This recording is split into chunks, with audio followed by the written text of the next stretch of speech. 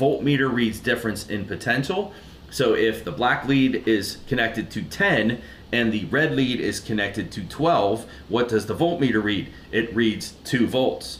This is a bad block ground. Guys, the main point with this one, if you didn't hear anything else, when it comes to voltage drop testing a starting system, if you are connected to anything but battery ground for electrical testing, it can get you in trouble when you have bad grounds, because it will look like low voltage when in actuality it is a bad ground on the frame, on the body, on the block. Guys, please, for all of your tests, when in doubt, go to battery negative. And that means even if you have to run a jumper wire to battery negative, that's what you need to do.